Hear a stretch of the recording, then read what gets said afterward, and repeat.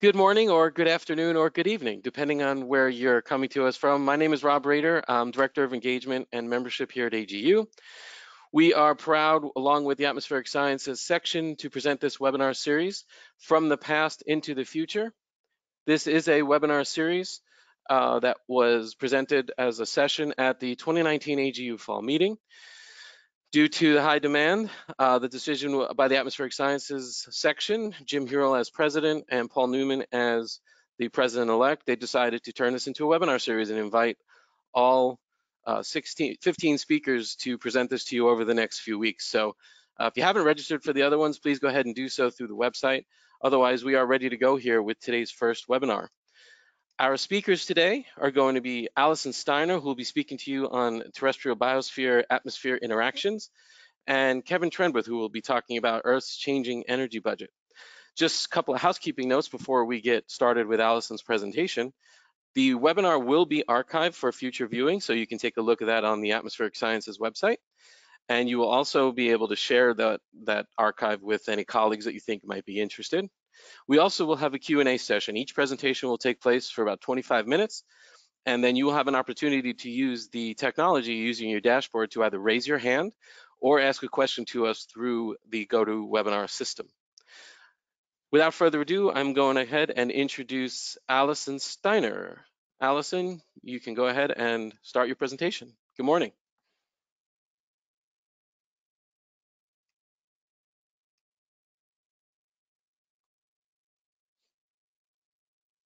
Good morning, and thanks for this opportunity to give this presentation again, and also to the Atmospheric Sciences section for organizing this session. I'm Allison Steiner from the University of Michigan, and I'll be talking about terrestrial biosphere-atmosphere interactions. And most atmospheric sciences tend to think about the Earth's surface predominantly as a lower boundary condition. And the numbers that are frequently cited show that from the two-dimensional space, land is taking up maybe about a third of our Earth's surface, and the remaining fraction is represented by oceans.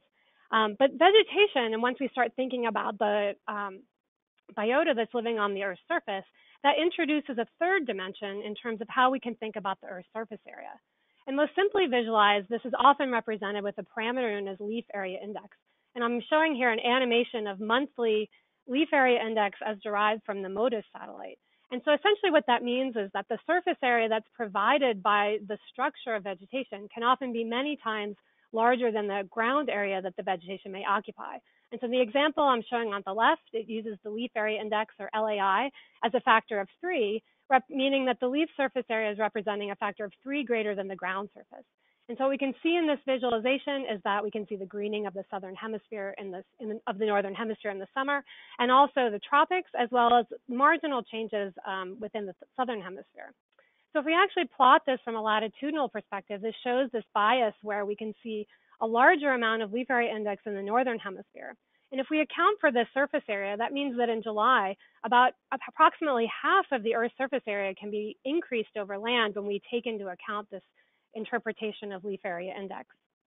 And so what I'd like to talk about today is how this change in leaf surface area and the processes that are happening at the surface can influence both biogeophysical processes at the Earth's surface as well as biogeochemical processes, and talk a little bit about the feedbacks that those types of processes can have with the atmosphere.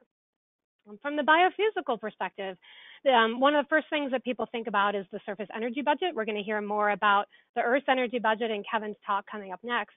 But from the lower boundary condition, right, we have incoming solar radiation from the sun.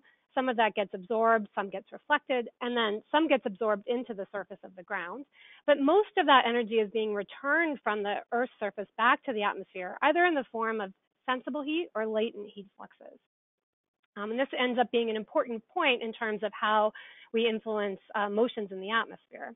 In addition to the surface energy budget, we can also think about this from the water budget perspective, where we have precipitation coming in from the atmosphere. It can interact with the canopy, it can get intercepted or fall through to the ground and infiltrate into the surface. And then again, some of that moisture is returned back to the atmosphere through latent heat fluxes, of which transpiration is really one of the dominant mechanisms for that return of moisture. And so predominantly today, I'm going to focus on that, how vegetation is influencing latent heat fluxes and what that means for atmospheric science. On the other side of this diagram is the biogeochemical perspective. And so in this regard, now we're not just exchanging potentially energy or mass, we're looking at exchanges or fluxes of different nutrients, such as carbon or nitrogen, or also some potentially short-lived climate-forcing agents, or ones that can influence greenhouse gas concentrations, such as biogenic volatile organic compound emissions, or VOCs, as well as primary biological aerosol particles. And I'm predominantly going to focus today on feedbacks between the land surface and the atmosphere regarding VOCs and the primary biological aerosol particles. As we've tried to think about how we can capture these feedbacks within our suite of modeling and observational perspectives, from the observations, we can use in situ observations such as FluxNet tower observations or other ground-based monitoring sites. Aircraft campaigns are frequently used also to understand the exchange of these energy and mass with the atmosphere. And also there's an emerging space towards using space-based observations to try to understand some of these land surface processes as well. But to understand the feedbacks, it's often challenging to see these with observations. And this is where Earth system models come in. They're trying to represent a lot of these different processes, as well as understand, we can use them to probe and test different sensitivities to different feedbacks. So what I'd like to do this talk is kind of focus on three different questions. One is understanding what processes drive biosphere-atmosphere feedbacks. The second is what challenges exist in identifying these feedbacks. And finally, what opportunities could improve their representation in predictive Earth system models. So I'm going to start on the biogeophysical side of the diagram. And because I'm talking about changes in the surface, I'd like to talk a little bit about how we represent vegetation within Earth system models. So starting with the very early first generation models, the Manabi model back in 1969, it started to introduce a surface energy budget, but there was no vegetation included in these models. As models got more complex, the second generation model started by Bob Dickinson with FATS and Piers Sellers in 1986 with SIBS, started to introduce the vegetation canopy. And to do so, in order to not add too much complexity to the models, they utilized something known as a big leaf parameterization, where that leaf area index that I talked about in the beginning could be used to describe a canopy in terms of both sunlit and shaded leaves. In order to build in more processes and more realism into these models, the third generation's model started to introduce understanding how photosynthesis and stomatal conductance, or the opening of stomatas that allow that transpiration of water vapor to occur, to be coupled within models. So by that manner, these models tried to start to introduce these processes to allow for a more realistic representation. The fourth generation model started to introduce dynamic vegetation, which would be allowing models over long time scales to be able to predict distributions of vegetation types from different processes, as well as including much more complex ecosystem carbon balances. In terms of the fifth generation, or what we see now evolving with land surface models, is the introduction in some of the global models of vegetation demographic models, which can be really important in terms of how we understand vegetation changes due to climate change. So as again, modeling are one of the tools that we can use to try to understand these feedbacks. So from the biogeophysical perspective, I'd like to highlight two different types of feedbacks that we can often observe and most people are fairly familiar with. The first has to do with local precipitation recycling. So in this example for the figure on the left, changes in the land surface such as soil moisture can influence the evaporative fraction, or that ratio of sensible to latent heat flux, which can then go on to influence processes within the planetary boundary layer, affect the formation of clouds and precipitation, which can then further feed back to the surface. And this sort of local precipitation mechanism has been observed and quantified in many semi-arid regions. There's also emerging studies in terms of understanding what the contribution to the non-local moisture would be. So as evaporation is occurring in one place locally, right, it can be transported via the atmosphere and moisture fluxes to influence precipitation in other regions. And in this study by Way and Germeyer, they actually went to quantify what that non-local contribution would be. So in the figure on the bottom, the red boxes are ones that have identified a lot of non-local precipitation, and then the moisture fluxes you can see are frequently located in different locations. Similar to precipitation, we can also see feedbacks with temperature in terms of the non-local and localness as well. So with local temperature feedbacks, it's a similar process where if perhaps we see soil drying, that can change that fraction and increase sensible heat as opposed to latent heat, and that can end to work to dry air within the planetary boundary layer and increase the evaporative demand. Another recent study here has shown that this process may not just be local, and that heat can be advected and influence heat latitude, mid-latitude heat waves in other regions. So we can also see this non-local response with respect to temperature. So to try to understand and disentangle these feedbacks, the models become very important. So how do we represent the forest canopy in that land surface area that I talked about at the beginning?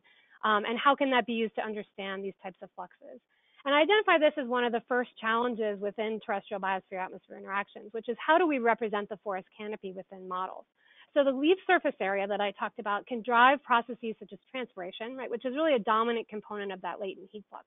So this is a figure from a synthesis paper that used several different types of canopy models with different representations of the forest canopy. Some are the big leaf, sun leaf, shade models that I showed in the earlier development. Others include multiple layers within the forest canopy. And so by comparing all of these different models, this is showing you one result from this paper at the Duke Forest, which is a FluxNet site, and showing you the change in transpiration as simulated by the models over several years. The observations are shown from the FluxNet site in terms of the black dots, and you can see there's at least a factor of 2 difference between these models. Some models can capture some interannual variability, but the models still struggle to really capture a lot of that observed interannual variability. So in terms of this challenge, one of the opportunities that's available is that a lot of the new satellite observations that are being launched, for example, the new suite right now that's including EcoStress, JEDI, OCO3, and HESWI are one way that we can try to improve our understanding of that lower boundary condition and how we represent vegetation canopies. So while these aren't direct observations, they can really provide important constraints for models. But that leaf surface area isn't the only piece of the biogeophysical processes that we still need to try to understand. The second aspect of that is access to moisture, especially for things like transpiration rates. So soil moisture is another aspect that requires some attention. If we think about how soil moisture has evolved within Earth system models, the first generation models were using a fairly simple bucket model, which allowed a certain amount of soil moisture content to be held within a bucket with inputs and outputs of precipitation, evaporation, and subsurface runoff. As models advanced to the second generation, we saw the addition of vertical structure within the subsurface and using Darcy's law to explain infiltration within the soil. And then finally, a lot of the newer third generation models have introduced detailed hydrology models such as top model or VIC to better represent those surface processes. We've also seen a big shift in terms of opportunities in terms of how remote sensing products as well can be used to understand surface soil moisture. So this is a review paper showing you several of the different satellites that have been launched over the past few decades to try to understand surface soil moisture, that first 5 centimeters of soil. Although I will highlight some of the challenges of this, is this can be very difficult to remotely sense surface soil moisture through vegetation. So in this figure, the hatching shows all regions that would be blocked out by dense vegetation, in which case the satellite would then be remotely sensing the canopy water content and not the soil water content. So this represents another challenge because typically that means that in order to interpret root zone soil moisture or the amount of water that vegetation can access from the deeper soil, we still need models to be able to understand how that's working. And why this challenge is important is because it sort of highlights how we still struggle to capture soil moisture flux relationships. So in this example, I'm showing you a recent study where we've looked at and compared observed transpiration fluxes or latent heat fluxes from several different FluxNet sites across the temperate to boreal transition region in the United States. Here we have these organized by plant functional type with deciduous trees on the left and evergreen sites on the right. And so one of the things you can see is that the deciduous sites, many times the model is under predicting. The gray boxes are showing much higher latent heat fluxes than what we observe with 2 different versions of the community land model. And for the evergreen sites, things will look a little bit better in terms of some of that of a model evaluation. But if we look a little bit more closely on the temporal scale, now I'm just showing you 2 different sites, and this is soil water content versus latent heat flux. While the overall June, July, August total might be close to the observed, we can see some differences in terms of the seasonal profile. So in the observations here, the June fluxes are shown to the right-hand side. Generally, things are wetter and the fluxes are lower. As we move into the summer with more available radiation, the fluxes go up. And we can see that drying throughout the summer season where we have lower soil water content as observed at the site in August. And the model really struggles to, either model, depending on which somatic conductance parameterization you're using, really struggles to capture that seasonal cycle at both the evergreen and the deciduous sites. This represents one of the challenges in terms of how we can think about if models are able to capture these feedbacks between the atmosphere and the land surface. Now I'm going to switch over to the biogeochemical side of the story and talk a little bit about biogenic VOC emissions and how they can influence feedbacks between the atmosphere and the terrestrial biosphere.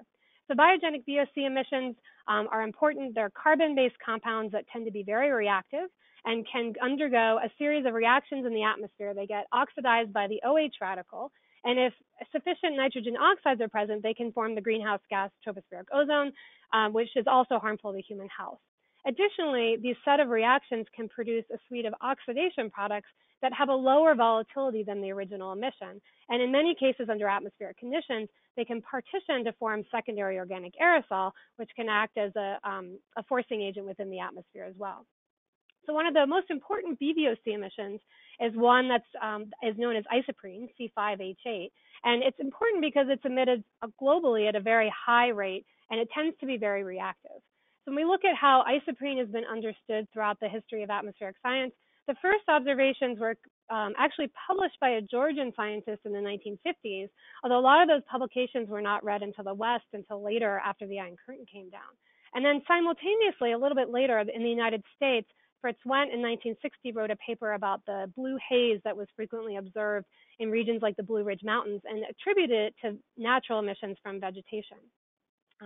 After people started recognizing these compounds, they found that they were also really important in terms of tropospheric ozone chemistry. And this is important both from the rural perspective as well as very urban vegetative regions in urban areas like Atlanta.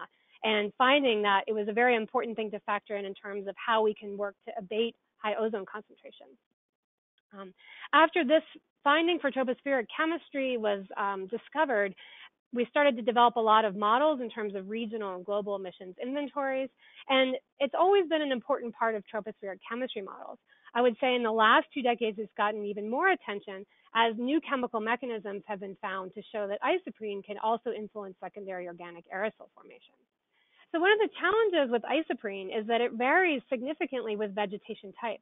So it goes much beyond what we've seen with plant functional types and how different types of trees are represented within Earth system models for the biogeophysical processes.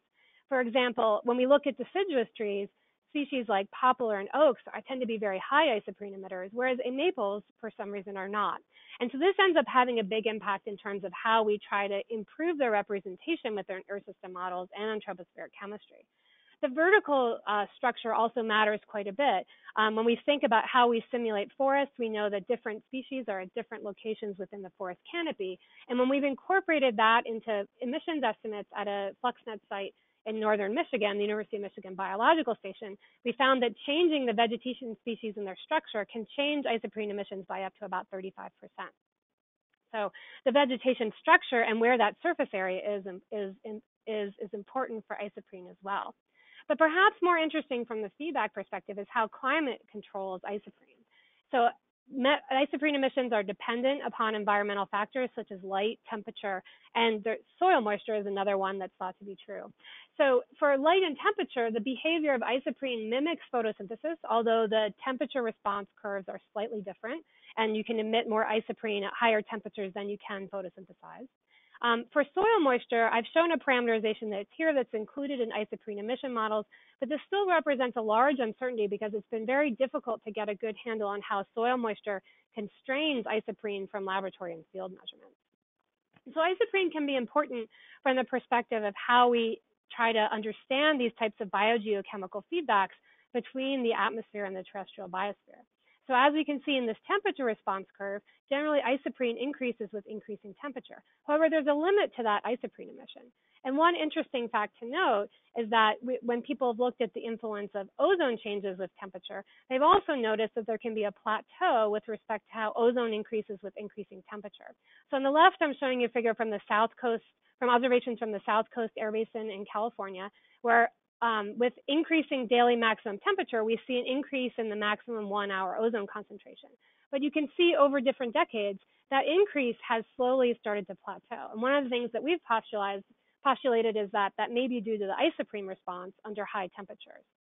Another study using the GeoChem model found that this ozone suppression could occur at other locations of the United States, as indicated by the red dots. And that study indicated that meteorological factors such as changes in the planetary boundary layer height and stagnation events could be important as well.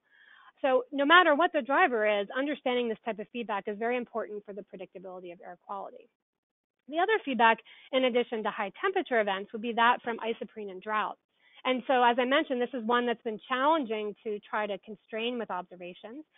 This recent study used observational evidence to show that while in the early drought years in California from 2011 to 2013, we didn't see that much change in isoprene. But when the state went into severe drought in 2014 and 2015, then we saw a substantial decrease in isoprene by about 50%, and that led to about a 20% decrease in ozone production. Modeling studies that try to incorporate this effect and look at the effect of VOCs on drought on VOCs and subsequent SOA have actually shown an increase in biogenic VOC emissions under drought and a subsequent increase in SOA. And this sort of highlights this challenge of trying to understand drivers in these sort of isoprene climate feedbacks. So the third challenge I'd like to highlight is that we really don't have a good handle yet on how biogenic VOC is going to respond under extreme events. And this has implications for air quality as we move into warmer climates. And finally, the last point I'd like to make from this figure is that while we might understand the emissions of VOCs under our current climate, it could be that under warmer climates, we actually induce other types of VOC emissions that also could be reactive and influence the formation of aerosols and influence clouds. And so one of the opportunities for addressing this challenge, again, remote sensing can play a role in here. We've actually seen most recently in the past year new retrievals of isoprene from space using the CRIS satellite. And also, because that data record is going to be short, one of the important things is going to be to understand the long-term drivers. This is going to require long-term monitoring sites. And there are very few records that we have of long-term measurements of isoprene fluxes. One of the longest that we have is at the University of Michigan Biological Station, although that is discontinuous in nature. And so this represents one of the challenges as well in terms of how we can try to understand these feedbacks. The next biogeochemical feedback I'd like to focus on has to do with the introduction of aerosols to the atmosphere. These are a short-lived climate forcer, and we know that they can have both direct aerosol effects, meaning that they can scatter and absorb incoming radiation, and then they can also have indirect aerosol effects, where these types of particles can act as cloud condensation nuclei, or also as ice nucleating particles that can influence the formation and persistence of clouds, and hence the global energy budget. So one that I'd like to focus on is that between aerosols and the forest canopy and light penetration. So as we add aerosols to the atmosphere, they can induce the direct effect, which can actually work to overall reduce the total amount of radiation reaching the surface, but it also can increase the amount of diffuse or scattered radiation. So showing this, looking at this is a photosynthetic response curve for photosynthesis. And if we think about this upper and lower canopy, in our upper canopy, right, the sunlit leaves that are receiving a lot of that direct sunlight, they might expect to see a reduction in the total amount of light that they receive due to the presence of aerosols. However, as that diffuse effect goes up, we might expect that we would see more radiation reaching the lower canopy. And if that lower canopy factor outweighs the upper canopy loss, we could see an increase in productivity within the forest canopy due to the presence of aerosols or clouds. So observational studies do suggest that we see a weak influence of diffuse light on fluxes. This is an example from a study that looked at, they saw a weak decrease in carbon fluxes with increasing aerosol optical depth, or essentially meaning that the forests are taking up more carbon under moderate aerosol loadings. Yet if that's true, we should see a relationship with the surface energy fluxes, and that's something that's been harder to disentangle. So there's a lot of site variability within these responses, but overall what we noticed when we were looking at FluxNet observations was that increasing aerosol concentrations led to an overall decrease in surface energy fluxes, which creates an inconsistency in terms of how we think about how forest canopies might respond to aerosols. Several recent modeling studies have promoted the importance of this diffuse effect, again showing increases in GPP by aerosols in the study on the left across a lot of the northern hemisphere, and another study which postulated a feedback directly related to biogenic VOC emissions, which could form their own secondary organic aerosols and influence and promote additional carbon uptake. But one of the challenges I'd like to highlight is that what we see the models doing appears to overestimate this diffuse effect. So if we look at this, this is a figure of the total visible light on the x-axis as compared to gross primary production, or GPP, on the y-axis at the University of Michigan Biological Station. These are colored by the diffuse fraction, where yellow colors are showing higher diffuse fractions. So generally at lower light levels, we tend to see more diffuse. But as you go up along into higher light levels, you can still see that the diffuse radiation is influencing GPP throughout that distribution. In contrast, when we look at what the model's doing, and this is an example using the CLM multi-layer model, you can see a very different pattern with the diffuse radiation, where more diffuse very strongly promotes the GPP. And this is leading us to start to think that the models actually may be overestimating this diffuse effect within the model. And then the last piece I'd like to highlight is this influence on the indirect effect and how these particles may affect clouds. And so the final challenge that I'd like to highlight is the inclusion of biological particles in cloud interactions. And the reason why I'm highlighting these biological particles is because they're really important in terms of how we understand what the pre-industrial aerosol forcing looks like. And this is one example from our research group here at Michigan, where we've been looking at the emissions of primary biological particles such as pollen, which are emitted very frequently in the northern latitudes by a lot of different types of vegetation. Atmospheric scientists have typically thought that pollen grains are too large to be that important in the atmosphere. However, recent work has shown that once under moist conditions at relative humidities 80% or higher, pollen grains can actually rupture and create lots of tiny particles, which are organic in nature and can act as cloud condensation nuclei. And this could lead to a sort of aerosol indirect effect where we would increase the cloud droplet number concentration and have the potential to suppress rains. So one of the opportunities I think here with respect to the biological particles is we have a lot of new measurement techniques coming online, such as fluorescence and things like metabolomics that could provide important new constraints on biological particles. Because right now we really have a very poor understanding of these types of particles and their contribution within the Earth system. So with that, I'd just like to highlight again, I've sort of brought up 5 challenges within this talk. One is how we represent that forest canopy within Earth system models, how those models are capturing soil moisture flux relationships, and then from the biogeochemical side, how VOCs might be changing and influencing atmospheric chemistry under extreme events, these diffuse radiation effects on the canopy, and finally, these biogenic aerosol cloud interactions. And from that perspective, in terms of needs for the community, we're hoping that models are really be able to progress to be able to accurately capture these feedbacks, because that'll really help in terms of predictive capacities for future Earth system model simulations. And then the observations still represent a very important piece of that, where the need for higher space and time resolution observations will be very crucial for identifying these feedbacks. And so with that, I just place up some acknowledgements, and I'd be happy to take any questions. Thank you. Thank you so much, Allison. Really appreciate that great talk. So we've got the questions are open for folks that would like to ask Allison a question. You're welcome to do so using the questions box. Go ahead and type your question. I'll be happy to relay that to Allison. Or you can go ahead and raise your hand using your dashboard, and we can then select you. And if you've got a mic, or if you're on the phone today, you can ask Allison your question on the mic.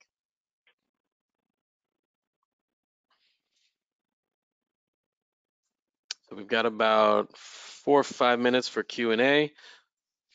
So we'll let this sit for a bit and see what questions come in.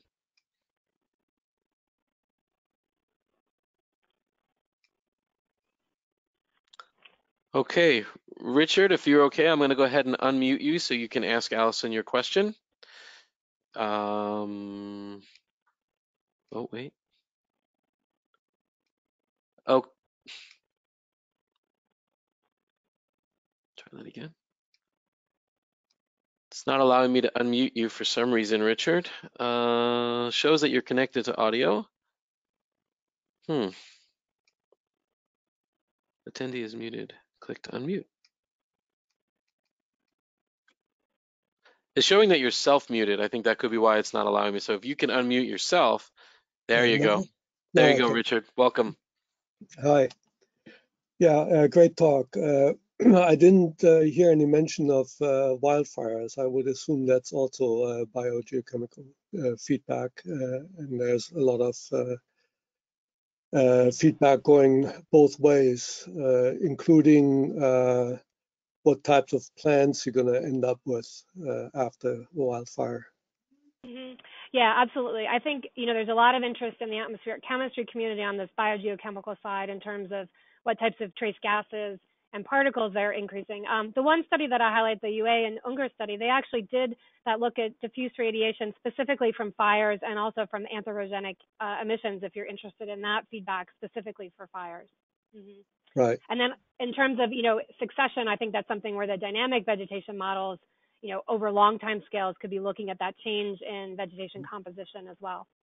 So do these fifth generation models you were talking about that include the types of plants, are they fully interactive that they will also adjust with the developing climate? So I think it depends on the model. So some of the, in terms of dynamic vegetation model, there's one of the biggest differences I would say across Earth system models is how they do represent fire in terms of both what ignites fires, where they occur, and then what impact that has on the vegetation. So I would say some of them do include that type of feedback and some do not. There's a lot of variability there. Right. Okay. Thank you. Thanks.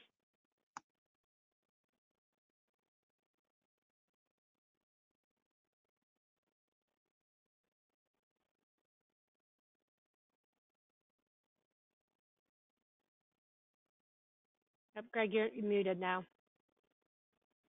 Sorry. No other questions coming in at the moment. If anyone has any other questions, feel free to do so in the questions pane or raise your hand and we can go ahead and call on you. So it's probably didn't hear me thank Richard for his question because I was muted. Let's see. Got about 1 more minute before we move to Kevin's presentation for questions.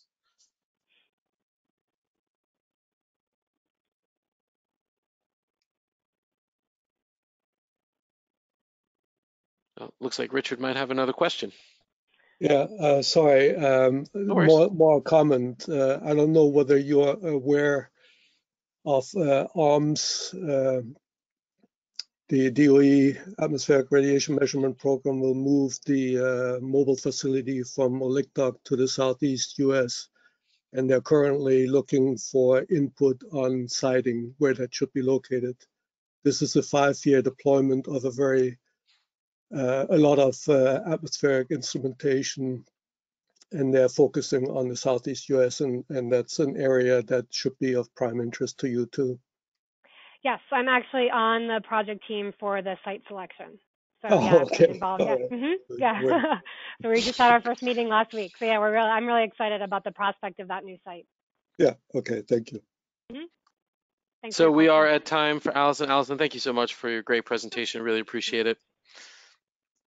We do have a link that I shared to Allison's abstract, so you can feel free to go ahead and take a look at that. And again, we'll be sharing this recording with you all, so anything you may have missed, you'll be able to catch again. So I'm going to go ahead and turn the presentation over to Kevin Trenberth. Kevin? Good morning, good afternoon, everyone. Let's see if we can get this going. Sure.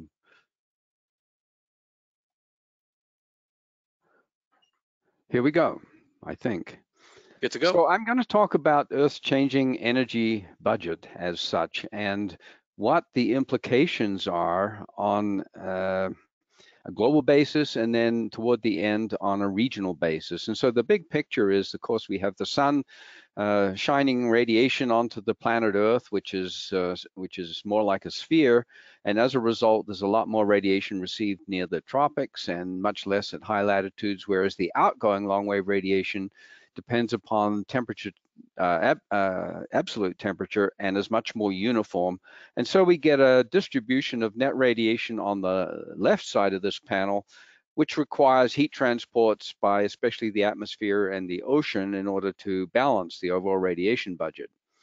This is work that I've done in conjunction with John Fasulo and Yongchen Zhang and Lijing Chang in particular. So one reason this is an interesting topic is because of the diversity of different kinds of energy and the complexity that occurs. So the incoming radiation is a shortwave radiant energy, and it gets transformed into internal heat, which relates to temperature, potential energy, which relates to gravity and height, latent energy, which relates to phase changes, and kinetic energy, which relates to motion. And all of these can be moved around in various ways by both the atmosphere and the ocean in particular, They can get stored and sequestered by the various components in the climate system, and ultimately they get radiated back to space as long wave radiation, infrared radiation. And with an equilibrium climate, there is a balance between these overall flows of energy, and they drive the weather systems and the currents in the ocean, but they can also be perturbed through climate change. So here's the overall picture of how the global mean surface temperature is changing. This is actually the NOAA record. I've got on here the pre-industrial temperature, and you can see that 2016 is the warmest year on record. I've got 2019 in here, which is the second warmest on record. There's a general increasing trend. It's a bit more ragged as you go back in time, and some of that is artificial because of less complete observations, but there is still quite large natural variability. So we can add to this the annual values of carbon dioxide before 1957. These are based upon bubbles of air and ice cores, and after 1957, this is based upon the Mauna Loa record. And I've put these together in a way to suggest that there's a relationship between them because we can prove that there is. The pre-industrial value is 280 parts per million by volume, and the zero line on both of these curves is the 20th century average. And so now we're up at 410 parts per million by volume, and there's a striking relationship between them. Now, half of that increase has occurred since 1985. So this is during the lifetime of probably everyone who's listening here. And it's accelerating. It's not decreasing in spite of things like the Kyoto Protocol or the Paris Agreement. And so this is a real problem. However, I would argue that the most fundamental measure that the climate is changing is actually the Earth's energy imbalance. One of the reasons that's important is that it is the net result of all of the complicated feedbacks.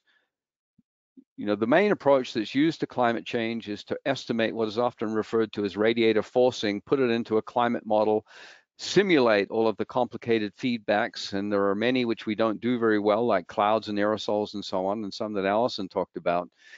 And here we're looking at the end result of all of these. And so this has a tremendous advantage in many ways. So this is a schematic of the overall flows of energy through the global climate system annual average as a function of the vertical.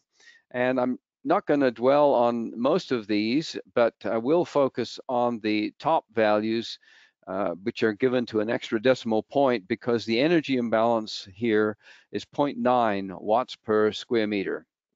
The only difference between this version and the 2009 version we published is that we've included the scattering and reflection of the downwelling long wave radiation, which actually helps us balance the surface energy budget better. And so this relates to the surface emissivity of the oceans of 0.97.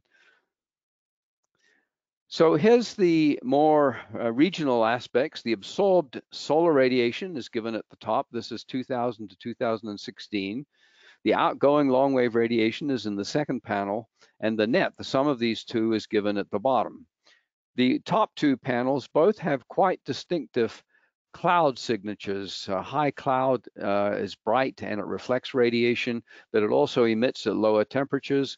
And as a result, there's tremendous amount of cancellation between these two.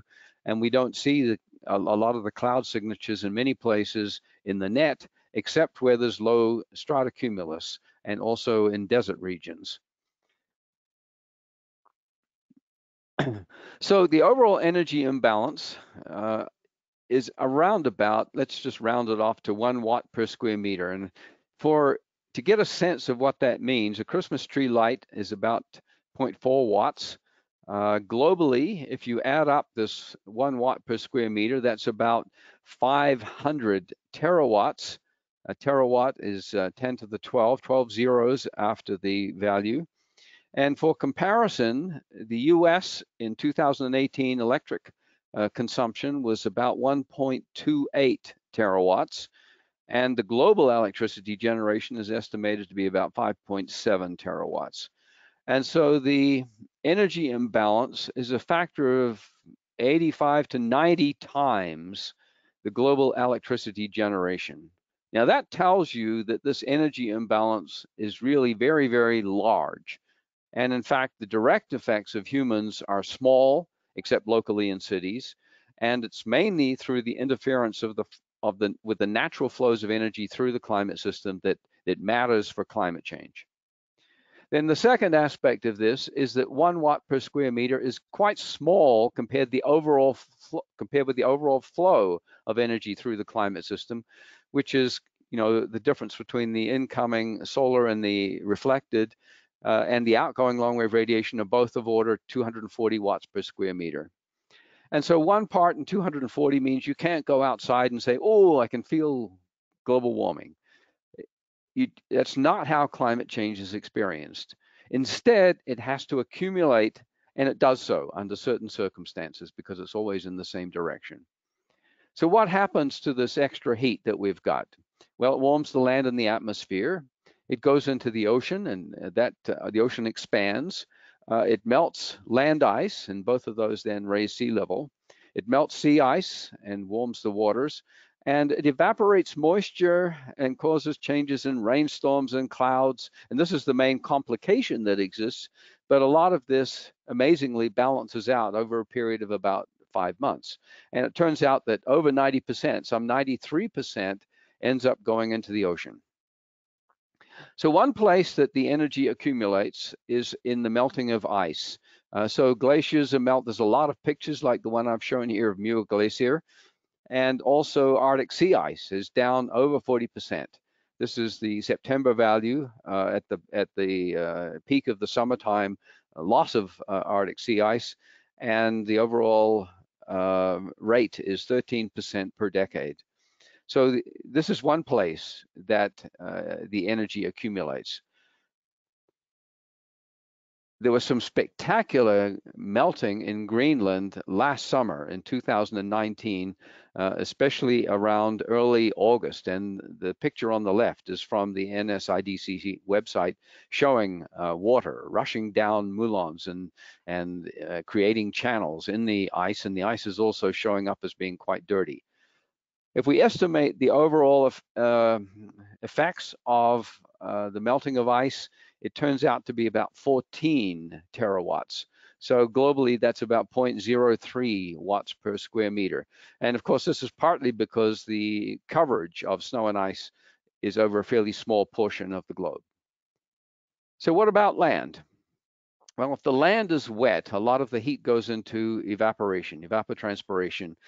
But in a drought, the heat can accumulate. It only takes one little rainstorm and a lot of the accumulation effects tend to vanish. And so the heat goes into firstly drying and then secondly heating.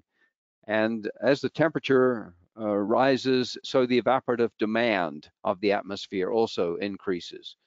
And if you have 1 watt per square meter over a month and you accumulate that, that's equivalent to 720 watts per square meter over 1 hour. In other words, to 720 hours in a month.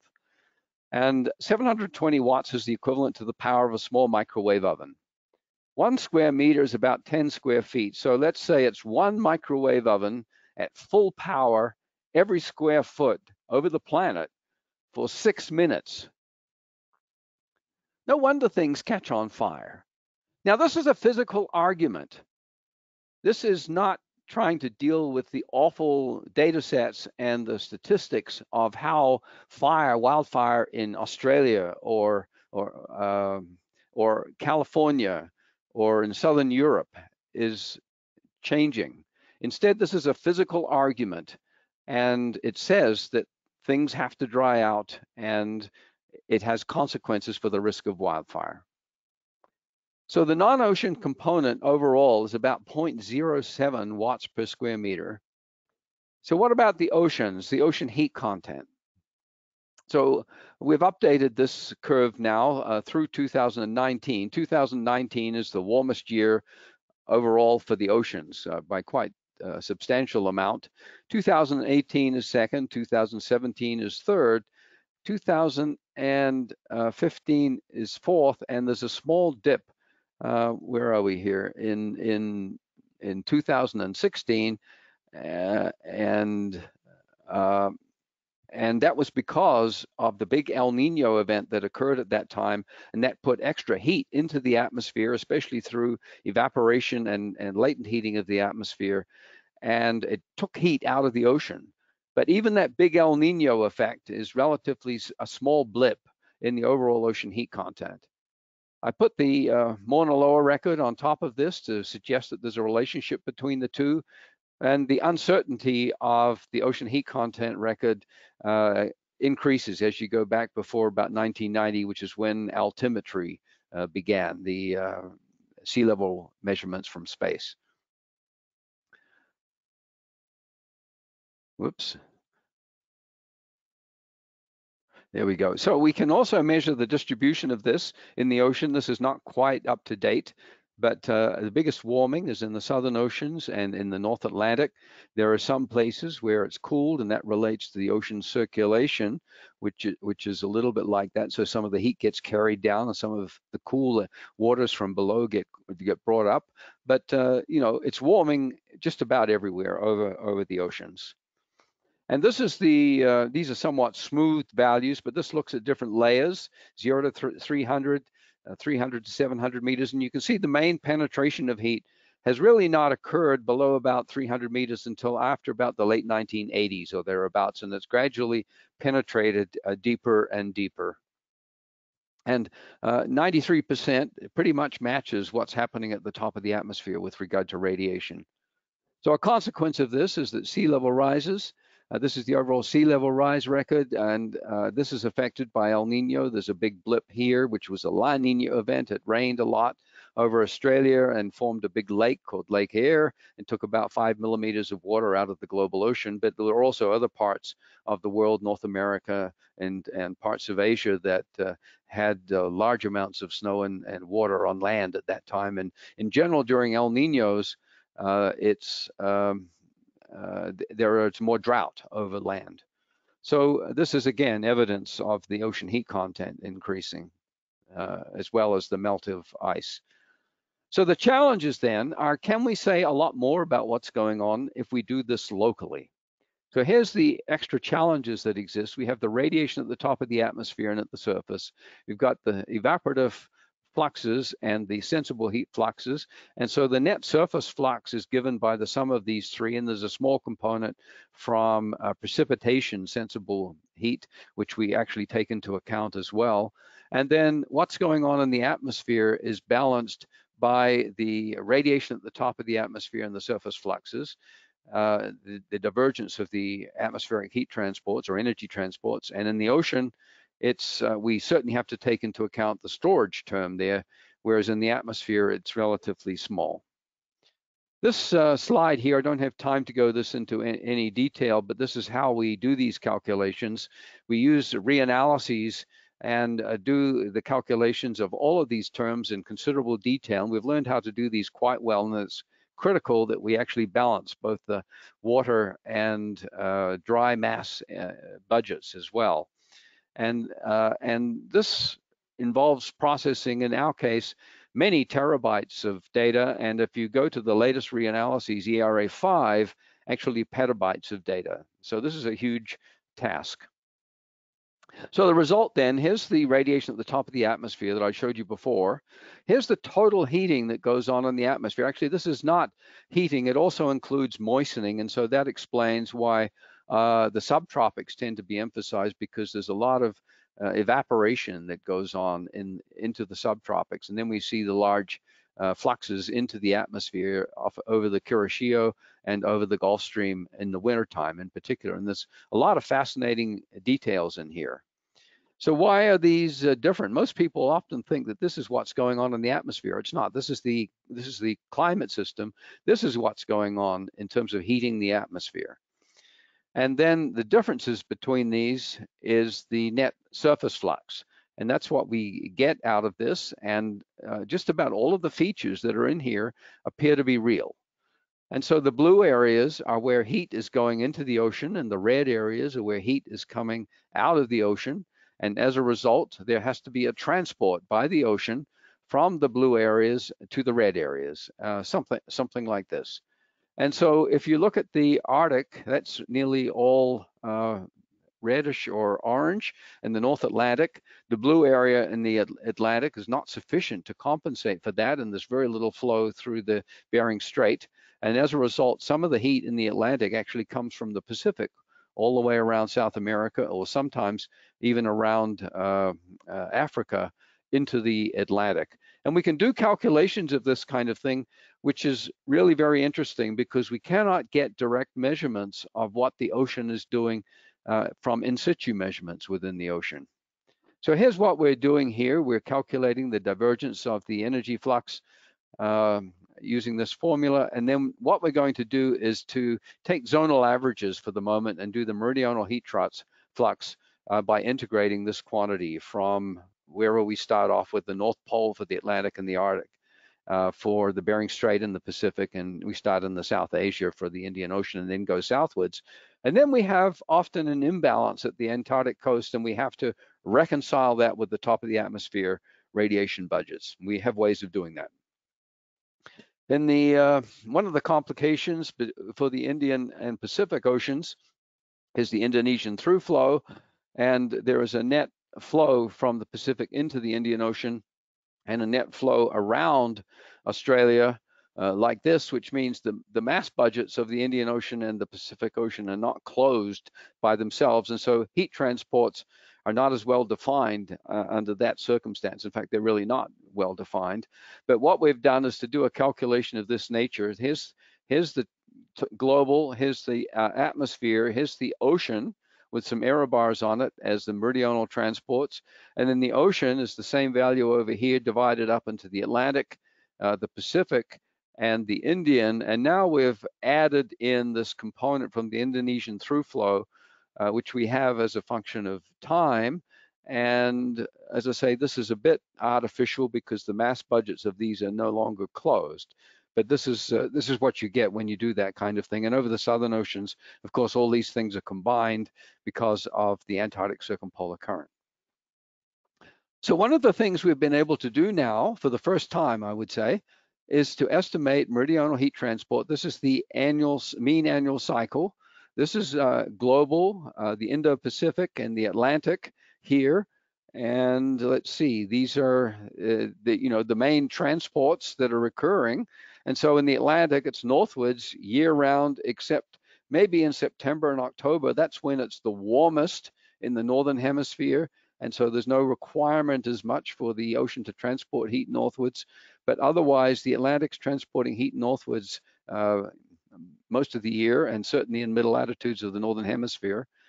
The Indo-Pacific, however, has a very large annual cycle, which actually maximizes near 8 degrees north, which is where the ITCZ occurs, rather than on the equator. A very large amplitude, and we can see that being reflected in the global values.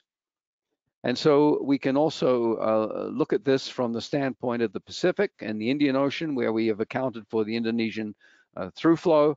And again, we see in the Pacific this very large annual cycle of meridional heat transport that has profound influences on the climate system.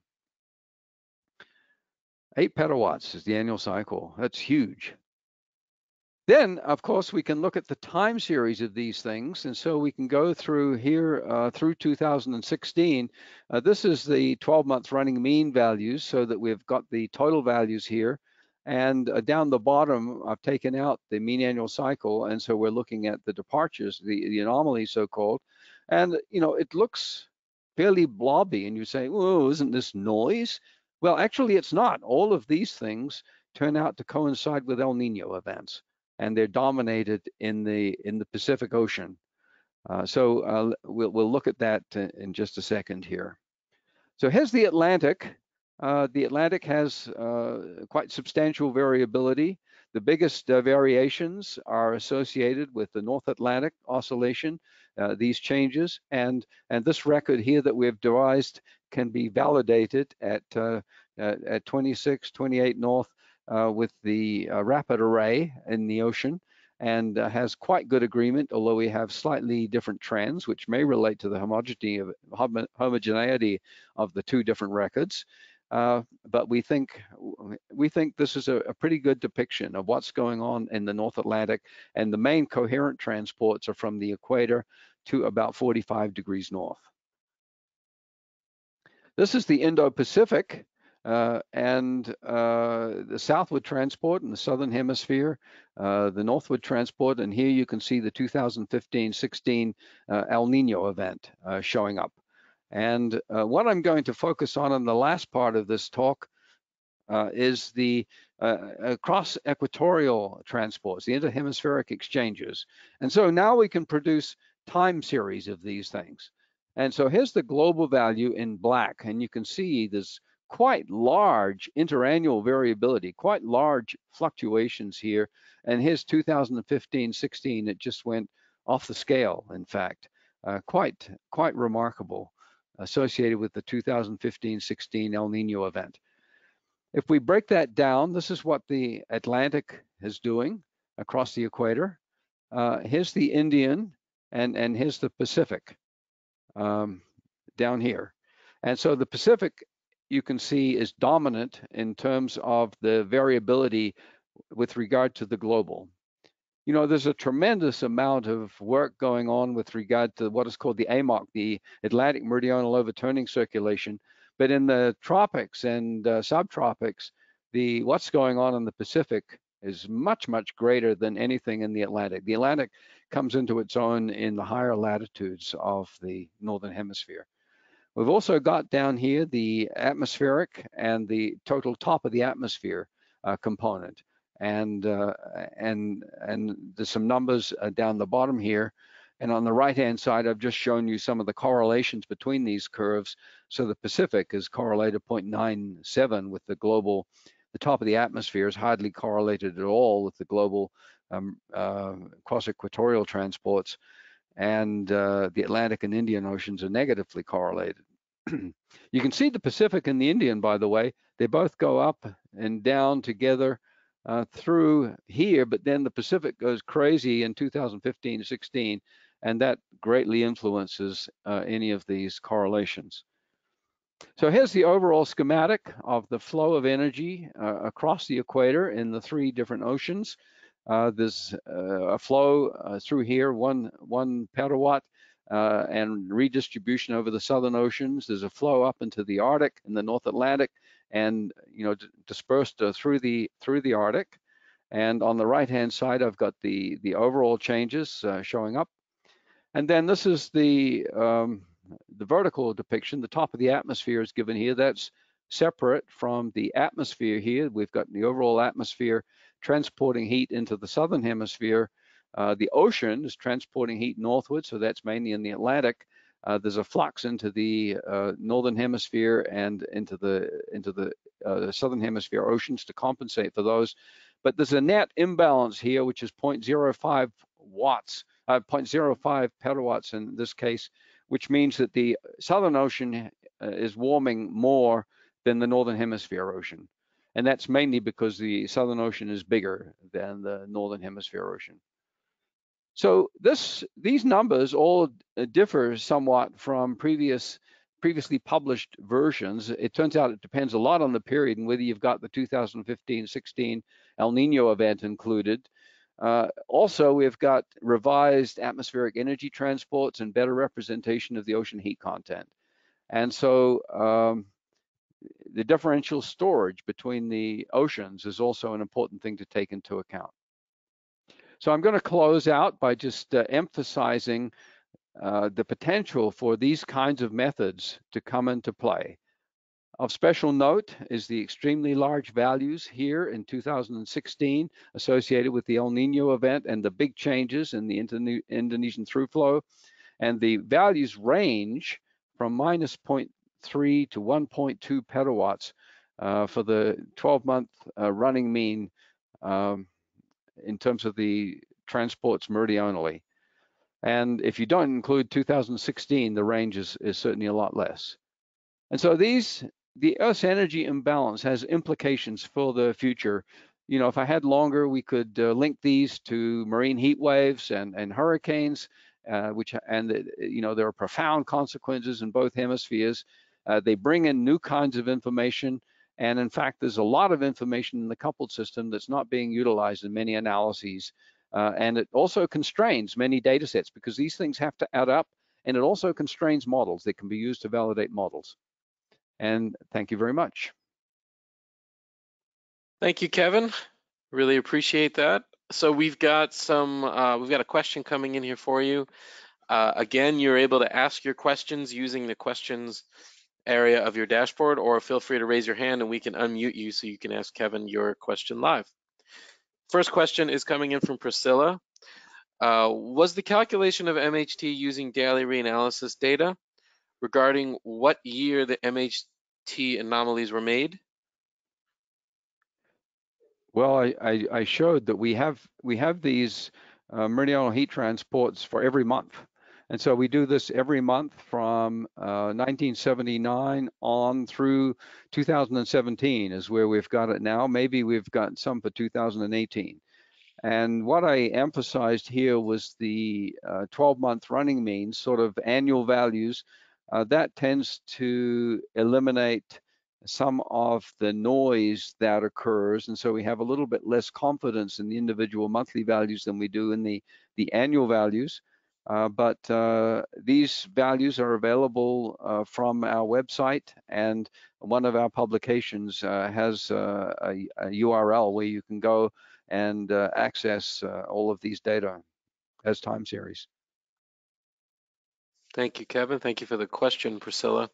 We've got another question coming in from Janak, or Yanak, I apologize. Could there be a contribution of human power generation, e.g. hydroelectricity worldwide, to influence the global energy budget? Yes, so I had this brief mention here that we actually talk about how much, sorry, it was where was it? Where was the comparison I had with this one of these ones here, right? Let's see.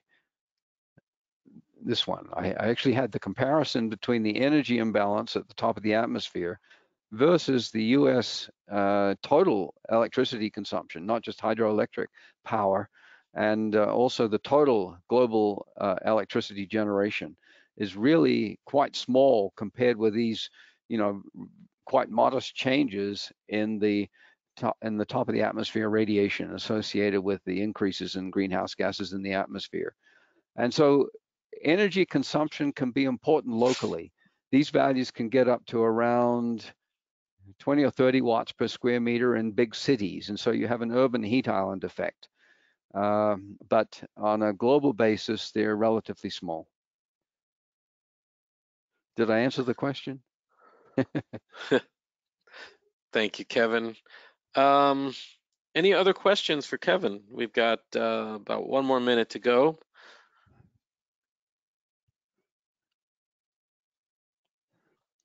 So coming in from Amy, what are the main reasons behind 2019 anomalies?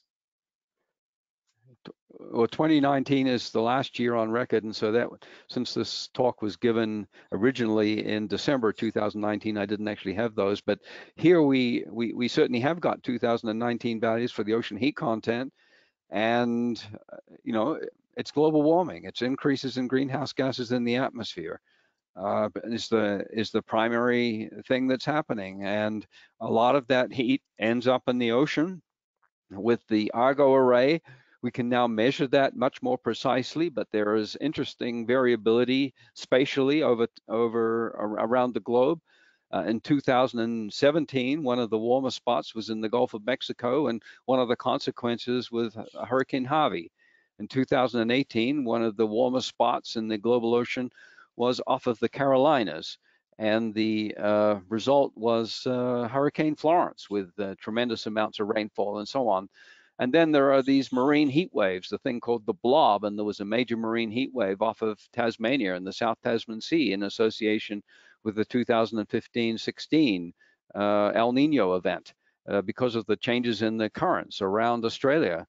And so all of these kind of things come into play and help us understand why the local climate is varying the way it is. All right. Unfortunately, that's all the time we have. I do see a couple of other questions that have come in. I will share those with Kevin offline so that Kevin can respond.